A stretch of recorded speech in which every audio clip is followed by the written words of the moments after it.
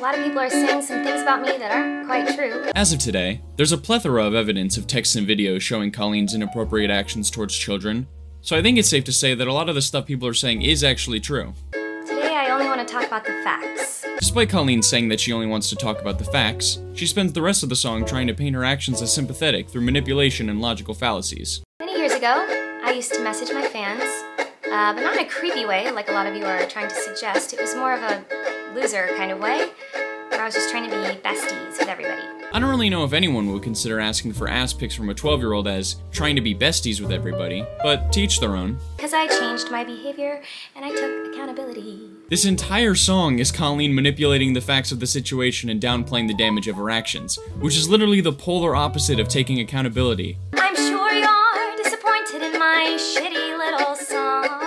Oh wait, this one's actually true.